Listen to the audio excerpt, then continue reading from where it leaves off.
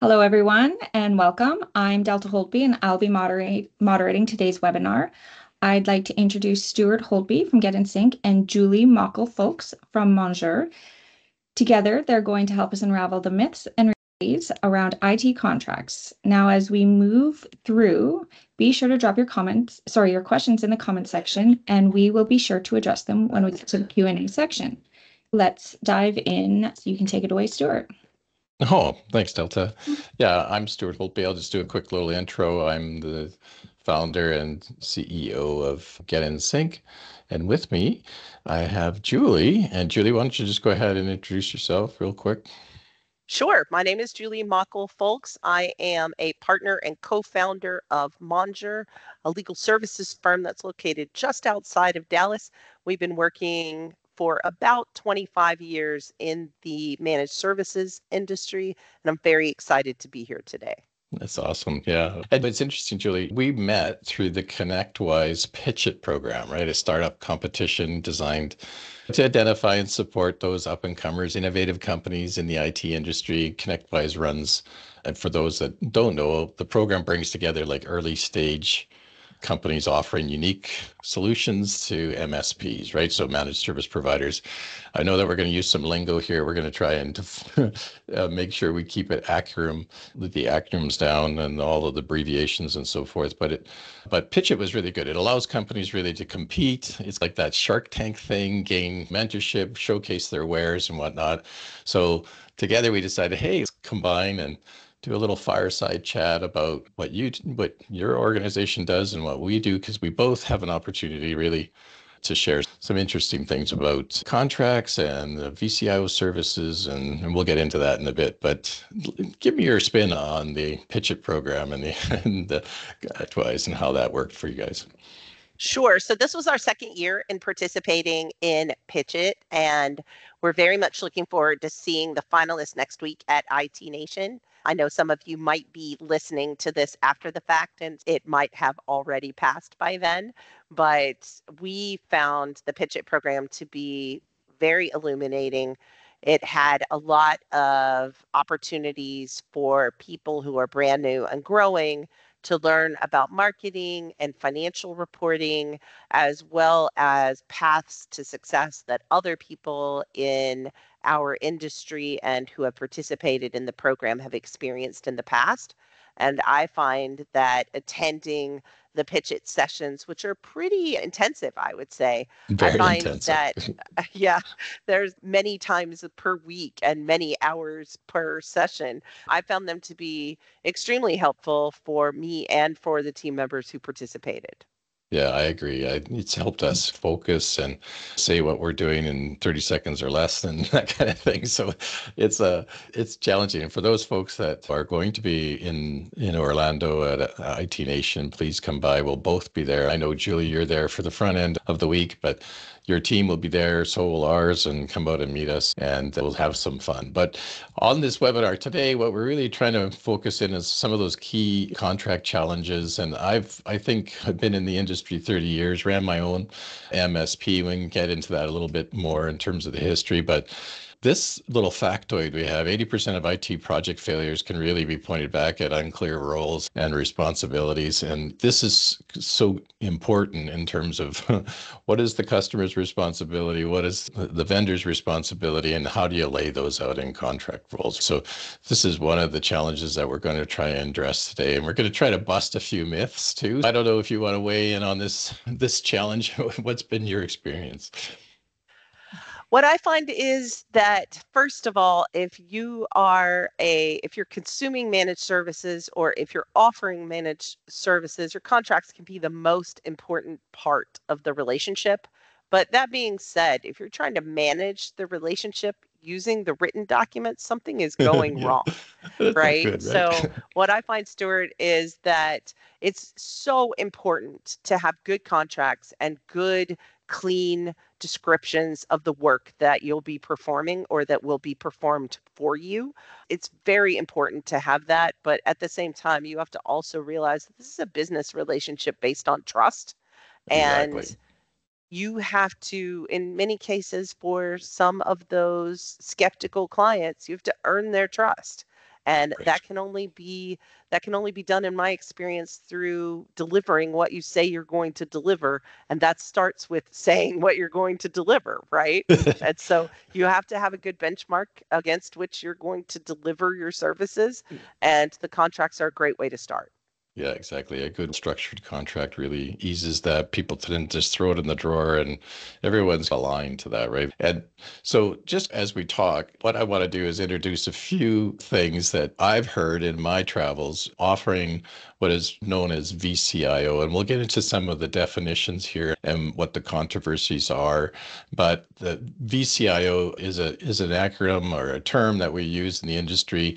And there's this myth out there that you can't serve as their VCIO. And like I say, we'll explain what a VCIO is for those that don't know later on. But that's one of the big myths that we're here to bust. And another myth that we're going to try and bust is just that any contract is better than no contract. And I know that there's some lingo in your industry too, like MSA, SLA, SOW, or sometimes referred to as a SOW.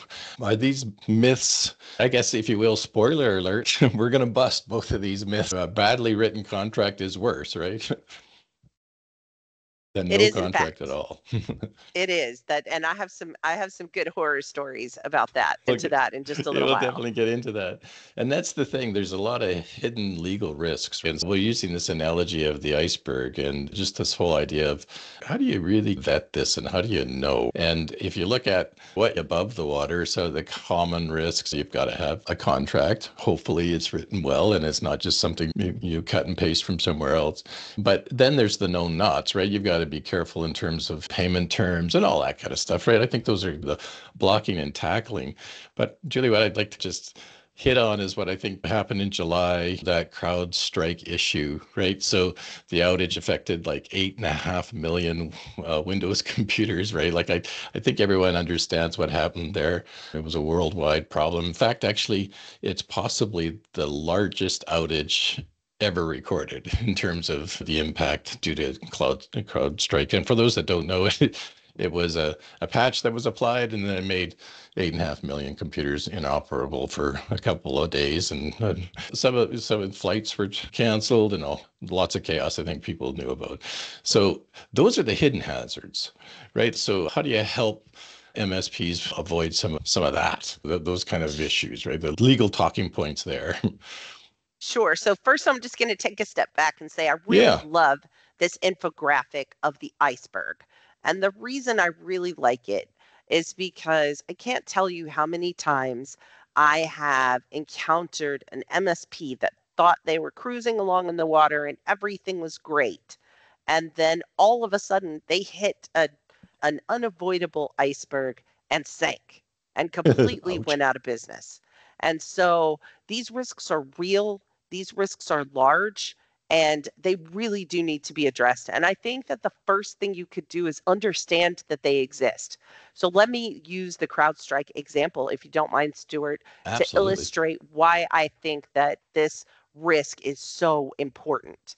So what we have to do is we have to identify that it is possible for third parties. We have to Right. identify that the third parties could cause us a huge set of risks. And so what we're looking at is a problem where people were, in many instances, using CrowdStrike. It is definitely something that a lot of people recommend for security purposes and to help them achieve certain objectives.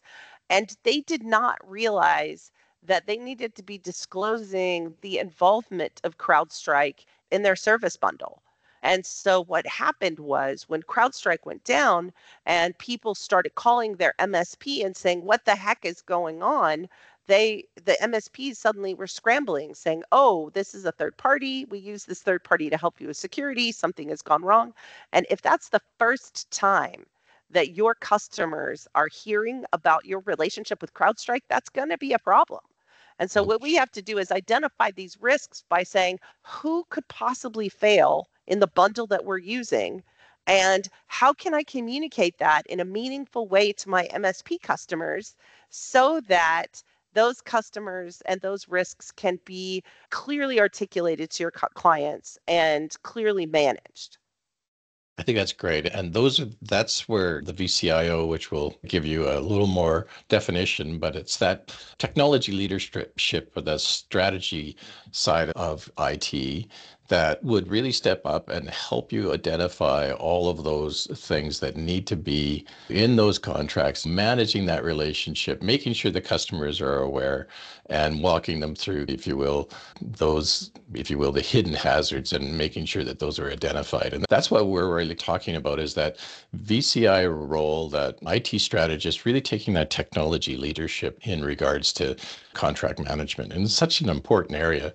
And it's not just, I don't want to make sound like you're just covering your ass, if you will, but it's helping the organization understand just exactly what you said, all the risks under the water and what you've got to watch out for. So if we can, I'm going to turn to one of the myths, Julie, and this is where we get into that initial myth that I introduced. There's a lot of talk on Reddit and whatnot, and it's no, you cannot serve as their VCIO. And it's, wait, what? How come, right? What's the issue here? And people are worried about the insurance claims being denied. You're taking on a lot of risk because you're acting as the officer or the chief. There's those words in the name. And really, what is a VCIO exactly, right? And I mentioned this earlier on. It's really the technology business leadership that helps with roadmaps and whatnot, mapping that strategy, making sure the business gets what they need in IT. And in co-managed, it's really that partnership management. So that model that we have, that strategic guidance, which really complements the internal IT team. Now, often what happens is that folks are a little bit concerned about some of the risks that are involved inherently in that VCIO. So VCIO, let's just talk about that for a second. Because it has the word officer and chief in it, does it run a risk or is it just a notional term? That's, I think, where people get a little worried. I'm not really an officer of the corporation, right? But I do think it's a valid and genuine concern. I do share this concern. And just so you guys know, it's not necessarily just the CIO moniker. It could be any of them, the CSO, the CISO, the CTO, anything that has the word chief and officer in it is potentially a problem. And the reason is a genuine officer of a company, chief executive officer, chief financial officer, chief information officer, any of those officers owe what we call in the legal world fiduciary duties to the company. And that Right. means you can't have any conflicts of interest. And so serving as a virtual CIO for multiple companies in the same industry could definitely be construed in the legal landscape as a conflict of interest. And so what we're trying to communicate is what I consider to be a marketing term by saying we're going to be your virtual CIO. What we actually mean is we're going to provide fractional technological consulting services. That's what we really Right. mean. But that's too much Exactly. of a mouthful. And so we don't really want to say that. What we really want it to be catchy and cool and say something like that. Say Right. something like BCIO, something very quick. And Yes. so what we're looking for is a way to communicate this marketing term without subjecting ourselves to a ton of legal liability. And so can you offer yourself as a virtual or fractional CIO? Yes, you can, if you're very careful about it. And what you Right. have to say is when I'm telling you that I'm going to be your virtual CIO, what I mean by that is I'm going to provide you with technology consulting services that are akin to what they would do without Yeah. becoming an officer of your company. And Right. so you just have to very clearly communicate, hey, I might give you strategic guidance, but I am not owing you any kind of fiduciary duty. I am not accepting a role as an officer of your company. And please, insurance company, don't subject me to higher premiums or reduced liability coverage because I am offering this strategic technological consulting. And that's really important. And actually, there's another cohort in our Pitch It program, Doug with CPOS Cyber, and we had a good webinar, talked about insurance. And really, just what you mentioned there, the agreements go hand in hand, and Doug agrees it has to be stated clearly that you're not an officer, just like you mentioned. It is definitely a concern if you're presenting yourself as one. You've got to make sure that, like you say, that's really just a catchy term where you're providing that strategic guidance. Maybe let's just touch a little bit on co-managed IT as well. So if I'm in an organization and I'm providing them with advice, there's often people say they don't take my advice and then they get themselves into a jam. What happens then? Do I have to document everything I do? Is that kind of part and part of the game? It's interesting that you asked that question. This is the biggest fight that I have with my clients, Stuart, is my clients and the insurance companies that represent them definitely want every single declination of services documented. But from a legal perspective, this is a terrible idea in the traditional sense that people are expecting. So if you're looking at something where you say, I'm going to send them something called waiver of services Right, or notice of noncompliance, and you right, want them to consider that and sign it, you are setting yourself up for a big problem. right. Because what happens if you send it to them and they say, you know what, I'm not going to sign this? I'm not going to So sign now it. you've Yeah, presented them with the document that you want them to acknowledge, and they've done nothing with it. And it was not, if you have your contracts drafted properly, it's not legally necessary. So in my exactly. agreements, it says if I make a recommendation to you in any format and you don't take it, you're responsible for everything that happens afterward. So all I have Right. to do is show you that I made the recommendation. And how can I do that? I could put it in an order that they're going to sign, recommended but declined services. I could put it in a quarterly business review at the bottom that says accept or decline next to every service that I'm recommending. So Yeah. they could just initial it as more of a decision instead of a very sternly worded adversarial document saying you understand all of the risks as I have Yeah, right. explained them to you and you hereby waive them all. Yeah, Instead, yeah. it And just you says, hold I us decline harmless and MFA. all that kind of wording. Right. Exactly, Yeah. exactly. And so instead, it just says, I decline MFA. Thank you very much. Or it could be something as simple as an email that says, I recommended MFA to you and you decided not to move forward. Let me know if you change your mind. That's a great segue. And but that's important to mention that you have to have the right provisions in your MSA for that to work. Exactly. And that's where I we're don't at. want I mean, anybody to hear this webinar and go out start sending those emails and saying, but Julie said I was protected. yeah, yeah, exactly. But so we're going to try to bust this myth about do I have to stop providing VCIO services because I'm crossing the line? And we'll get there in a second. But we're going to try to tackle the next myth, and that's any contract is better than no contract. And I really like this one that you mentioned, Julie. So I'll let you speak to this. Really. Sure. So I have a lot of clients that come to me with contracts that they've cobbled together over the years, either from the internet or AI generated it for them, or they got it from a friend, or their friend who's a real estate lawyer drafted it for them. Their next door And neighbor. exactly, their cousin's friend who's a Yeah. paralegal, any of these things, I've seen all of those things. And the issue that I have with having any terms and conditions are better than none is if they don't address the real risks in your industry, there are a couple of problems. Number one, they give you a false sense of security. Yeah. Number two, you might not realize what is in your agreement. So I had a litigation matter where I had to go down to court and defend a client. And when I was in the litigation reading the contract, it had a mandatory arbitration provision. And the contract was drafted by the vendor who sued my client. So when I got to court, I said, Your Honor, I have a housekeeping matter. There's a mandatory arbitration provision in this contract. We shouldn't be in court at all. And the court looked at it, looked at the vendor, and said, What do you have to say about that? And they said, We never read this contract. Ouch. And the judge said, This is your contract. And they said, Yes, but we just had our friend draft it up, but we didn't know that there was a mandatory arbitration. And their case got dismissed Would have had to, right? because they, His hands were yeah, there tied. was Yeah. exactly. And that is my best example of why you can't just go out with a contract that you don't owe and you don't understand and you don't have anybody to back you up. Now, if they had a lawyer behind them that was ready to back them up and say, yes, I put this mandatory arbitration provision, which, by the way, is in all of my contracts, right? I'm Yes. not saying that's a bad thing to have an arbitration provision, but if my clients don't understand that part and they come to me and say I have to go fight with them about it, then those clients understand that they can come to me and say, hey, we have to go fight about it. What are we going to do? Exactly.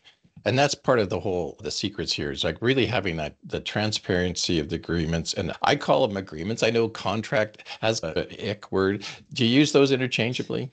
I You do. know, I use yeah. agreements and contracts interchangeably. Y- And I would just say that in addition to spelling out what you're going to do, it also, in many instances, spells out what you're not going to do. And that can be Ah, very helpful. But it is really important to make sure, and this is important, I would say, more in your internal documents than in your externally facing documents. If you have, for instance, a privacy policy or a written information security plan, and it says in the event of an issue, you're going to do first this thing and second this thing, then you have to make sure that everyone in your company understands that it says that, and then you have to do it. Because yes. if you have it written down that you're going to do something and you don't, And you not only neglect to does do that that. eradicate the trust, but that's exhibit A in the lawsuit that I'm going to bring Yes, when something goes wrong, exactly. right? So And they so said they were going to having do this, but failed to. having a Yeah. bad contract is worse than having no contract at all in many aspects. Yeah, because now you just said it was in there to do arbitration. It's okay. Like you stepped on a rake. It's bonk, it hit you in the head. Those So people in that case look like they had stepped on a rake. That's exactly what it seemed like. yeah, exactly. As we go through this, we're going to continue to bust these myths. But I think the thinking here is that make sure that if you're going to have a contract, that you read it. I know that sounds pretty straightforward, but there's a lots like you mentioned that don't. And then of course it really spells out those shared responsibilities. That's where I find, particularly from a VCIO perspective, you can use the contract and the agreement is what as a way of really sitting down and getting super clear as to what the role is. Because a lot of the times you could almost, I guess what I'm trying to say is you can use this as a vehicle for sales. Because once Absolutely. you build that trust and those responsibilities, you also say, by the way, I need 2 hours of executive FaceTime every whatever 3 weeks or whatnot to get this to be successful. And if that's spelt out in the agreement, then there's like more teeth to it, would you say? I would say that. I would say that. And I think to circle back to what you were mentioning earlier, it's especially important to have a responsibility matrix in a co-managed IT environment because it is very easy in that situation where you have multiple people with administrative credentials that are accessing and manipulating the data in the system. It's very easy for things to go awry.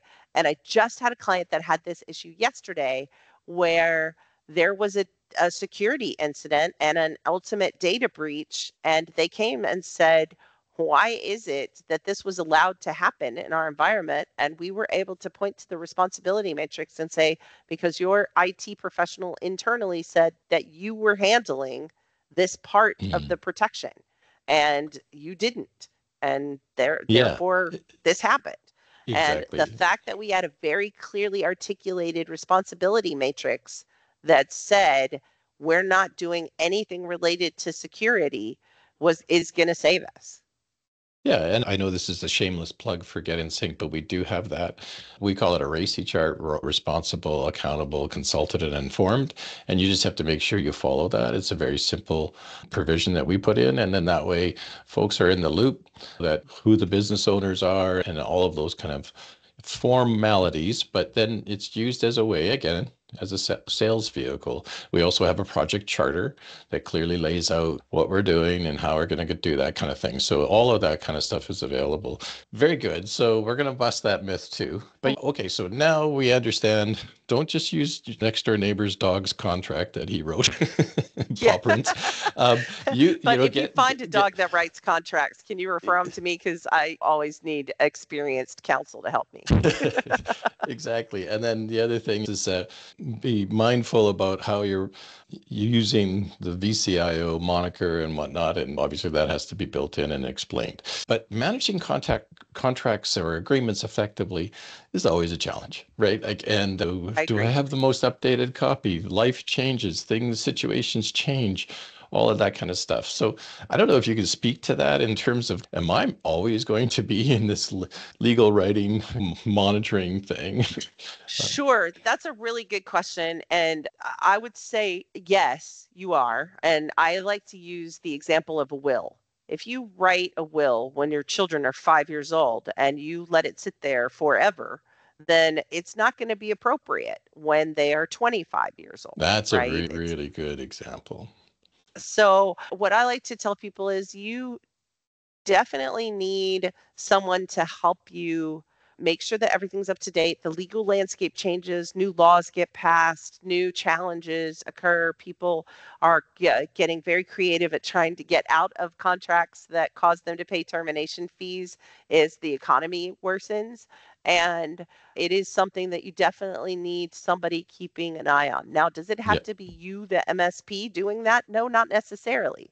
And so what happened when I started working on in this practice area all those many decades ago, I would tell my clients, okay, let's draft your contracts. And this would be a hugely painful, iterative process for them and for me. And then 3 years later, I would say, okay, everything in our contract is changed. We need to do it all over again. And it was just Right, very right, right. frustrating for them because they never felt like they were truly protected. And so the offering that we have right now is a monthly legal service where you get some documents updated quarterly, the ones that really need touching, like this schedule that identifies who your third parties are, like CrowdStrike. We need to CrowdStrike. make sure that one's always up to date. So we update that once a quarter for you. We also update what services you're providing once a quarter. And everything else, what I found is once a quarter is way too often. And my clients don't want to have a constant project where we're updating the agreements. Right, And right, so right, we've right. extended that to once a year. And basically once a year, I go through and I tell you, hey, Stuart, your contracts need to be updated. And here's what I recommend that we update.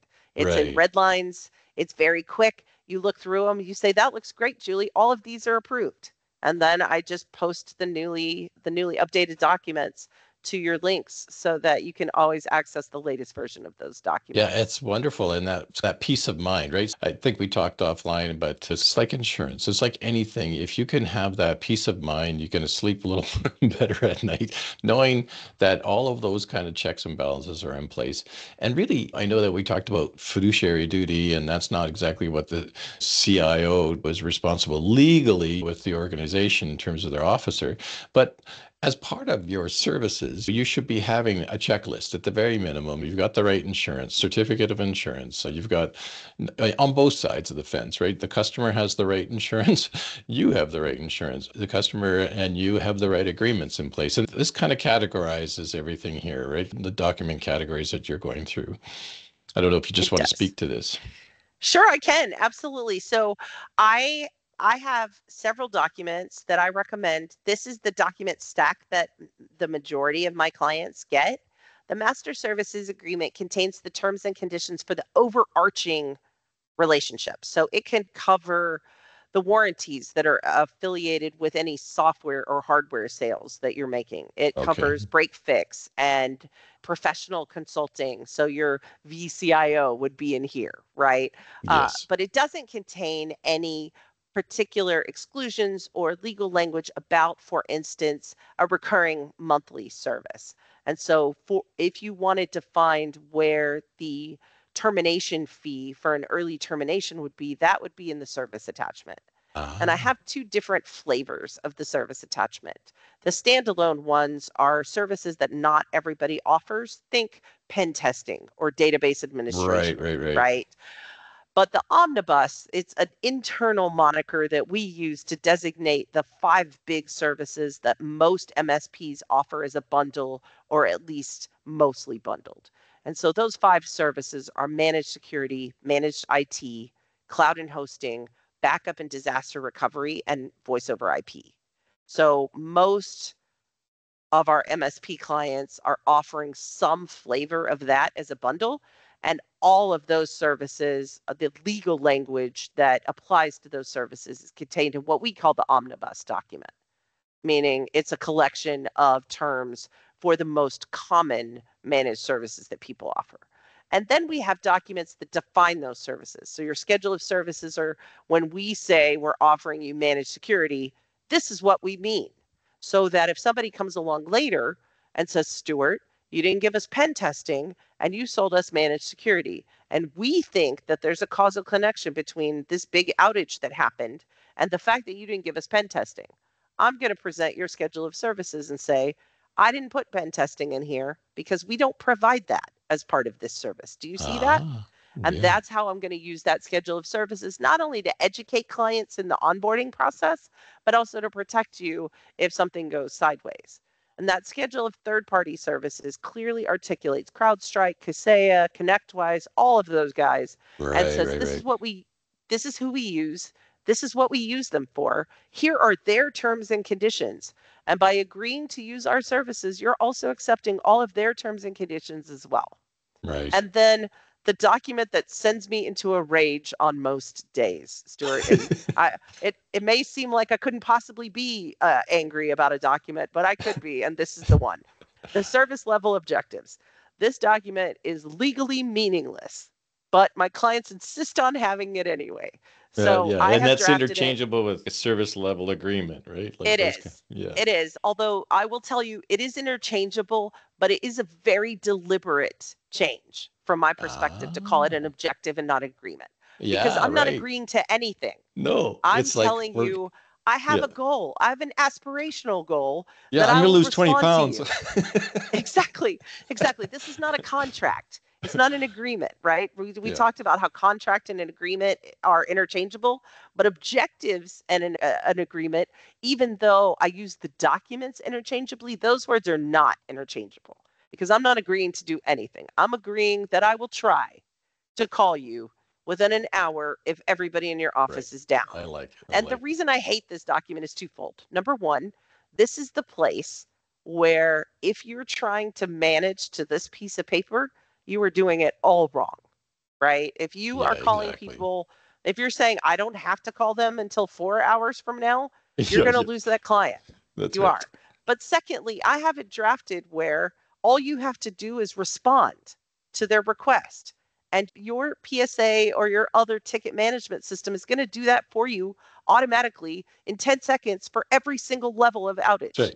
And so that's addressing this document is just meaningless. And what I find is my MSP clients, they all universally believe that nobody would sign up without this document, with a chart, with colors on it that says when the response time is. Yes, it's true that there are some clients out there that wouldn't sign up because they've been burned by their MSP who didn't respond fast enough.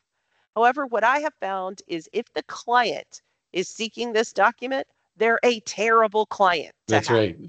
That's what I found. And in my utopia, in my managed services utopia, this document does not exist. Yep. No, I'm hearing you. And a lot of times people go through that line by line and broken the next day. And what I have found is for the clients who take my advice and cut this document out entirely, they still get plenty of people signing up. Yeah, for sure.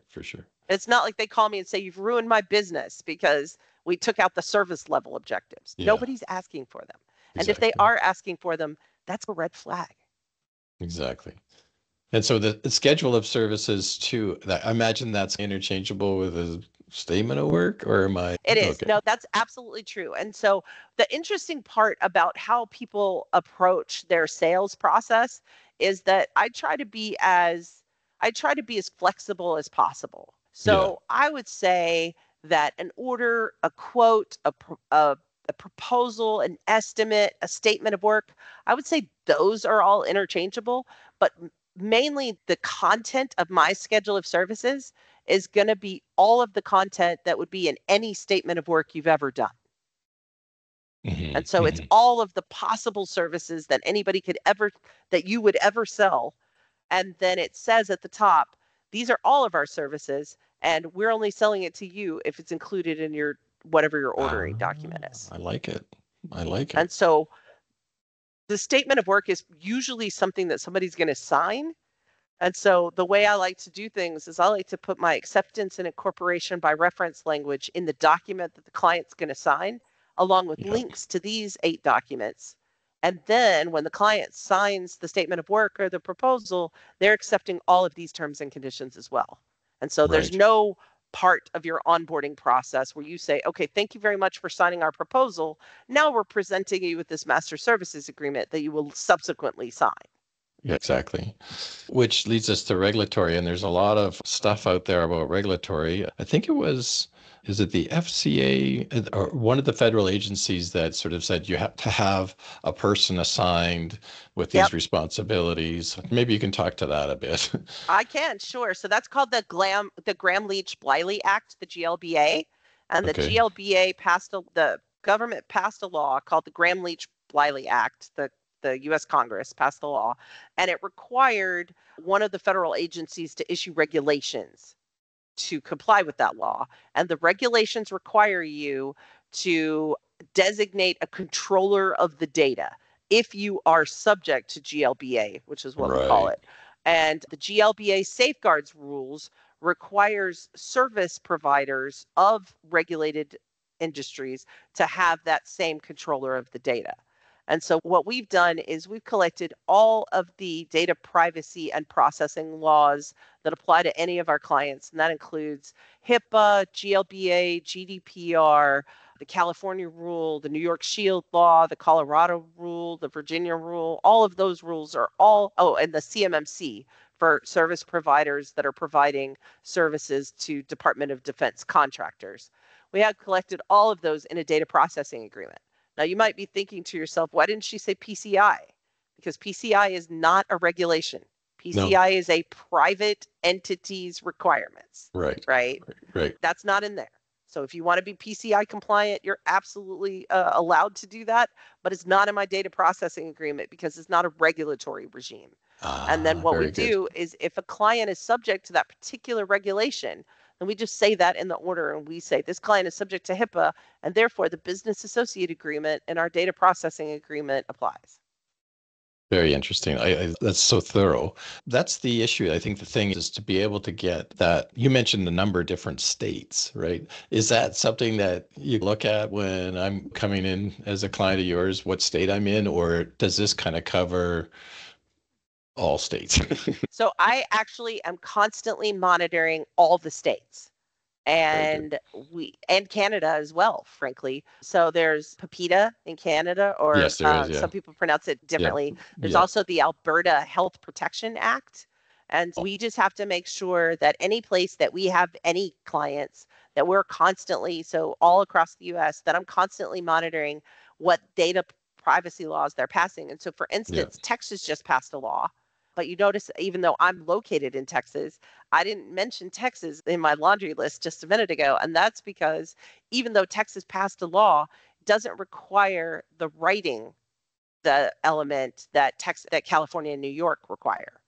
And so that's why Texas doesn't have a written section in my data processing agreement, because those other regulations require a written outline of what you're doing. And Texas does not. So there are many states that have data privacy and protection laws, but I don't have to write them down in our data processing agreement because we don't have to agree in writing to do these things. We just have to know about them. That's so awesome. And then back to what you said, the know about them. Yes. We can confidently say myths are busted, assuming you use a service like yours and that you've got all of these industry specific provisions, doing the check boxes. And do you like my AI generated? I do. I like your perfectly structured legal contract. Yeah, AI generated graphic, but talks about having that kind of really good structured legal contracts. I don't know if you want to pick off like no hiring of employees. That's a pretty important one because people are poaching people all the time. It is super important, especially in the US, in light of the new law that Congress passed saying that we can't restrict the employees from soliciting our customers. We need to have the corollary in place, which is telling your customers don't hire our employees. And just so you know, Congress is considering adding that to the law as well. Oh boy. And even though the law is currently halted from enforcement, we're keeping a very close eye on that. But you also have to make sure, I would say, that we're addressing the biggest risks, right? And these are industry specific. The slide that I wrote said provisions, but what I really should have said is risks. These are industry specific risks, like failed backups. I think I mentioned in one of our Yeah. offline sessions, this is Horrifying. it's the number one risk. And everybody I know has a horror story about a failed backup. And you Always. don't know that the backups are failing until it is too late. And so we need to make sure that we have contractual provisions in place to protect you, the provider, even if you mess up. Even if you Exactly. do it wrong, we still need to limit your liability for that. We need to make sure that we are requiring our clients to have insurance. Let me just tell you this. Anybody who's been at MSP for 2 weeks knows that your clients think if it has a plug, you're managing it. Even if it's Yep. something like your Exactly. refrigerator or something that Exactly. The doesn't, coffee that pot. Hey, it, we're out of my coffee.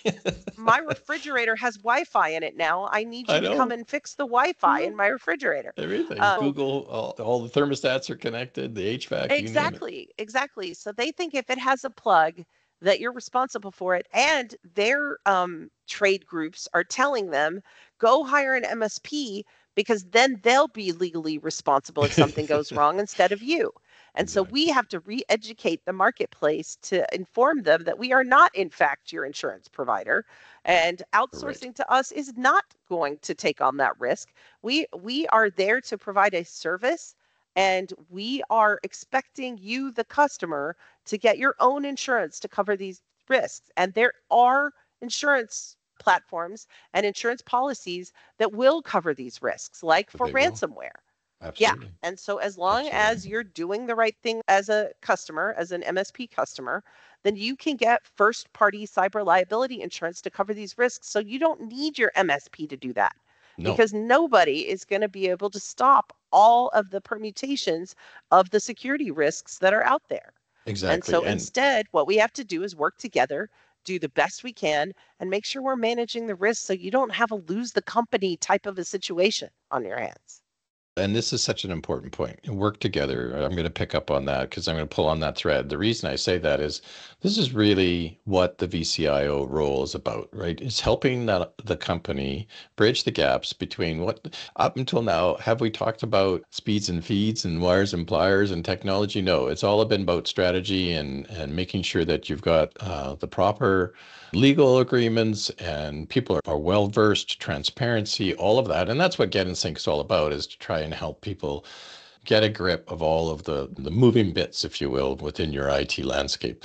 And so we believe that VCIO, or that senior technology leader, should be helping the client guide them through all of these things, explaining them, and then of course looping in specialists like yourselves and insurance people, making sure that you're getting the certificate of insurance, making sure all of those pieces are done. And back to what we talked about a little earlier, the intention here is to make sure it's evergreen. It's not a set and forget it, kind of thing. And it's making sure that's done in a timely manner, like again, so that it's part of your service. So it's part of your offering. We close up here. Any last words of wisdom on this slide particularly? Is there anything that, in terms of, we talked about no liability for third party. I think that's covered again. I believe we did that. I don't know, Delta, is there anybody online that has put a question in, or We are don't have we any questions right now, no. okay? And I don't know if you want to just sum it up, like in terms of your services, like how can we access that? Because it sounds like this is something that's a no-brainer, right?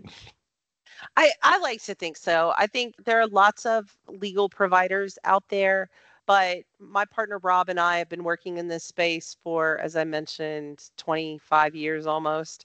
And we have seen everything. And I will tell you that together we wrote all of the agreements that I referenced earlier. And every sentence that's in our agreements is there because it was a problem that someone has had over the last 20 years. And there are, I would say, no substitutes for living and breathing in this Battle space all hardened of the time. agreements. Exactly, exactly. Battle tested. I I'm was with you. literally just in trial with one of my MSPs all week last week.